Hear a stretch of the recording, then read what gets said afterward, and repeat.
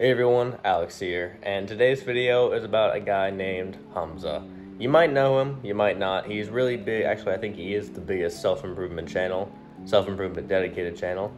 My computer is having a frenzy. Hang on. He doesn't like to mention Hamza.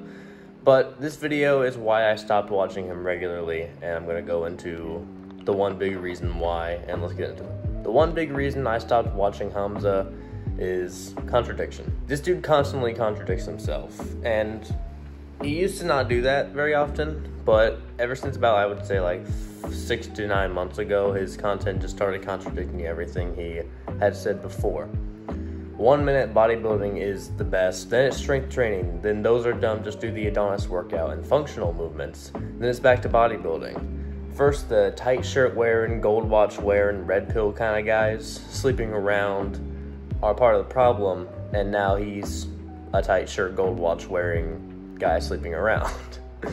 I don't get it. His advice changes every month, and it's just not that good anymore.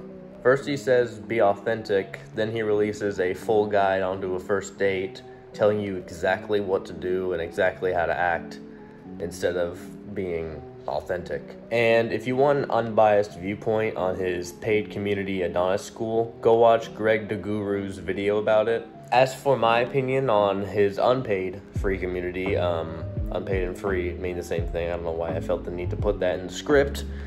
As for his unpaid private community Adonis gang, it has some value in it. There's some decent guides in there, decent posts, but for the most part, it's just become mental masturbation and a copycat of Reddit, so that's fantastic. Hamza has helped me and a lot of other people in their self-improvement journey.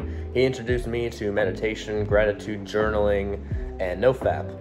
But as for right now, I've stopped watching him regularly for that main reason, and I don't plan to continue watching him very regularly, maybe like once a month. I know I just said if you want an unbiased view, but if you want my view on his Adonis school, I have heard, I've never been in it, I've heard from people that they've had to pay twice to get in, and the entry fee is $500. Yes, $500 for a community.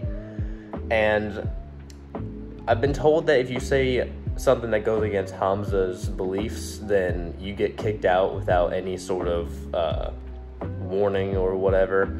I'm not sure how true that is. That's just what I've heard. That's something to keep in mind. But that's going to do it for this video, everyone. I hope you enjoyed it. I'll see you in the next video. Bye.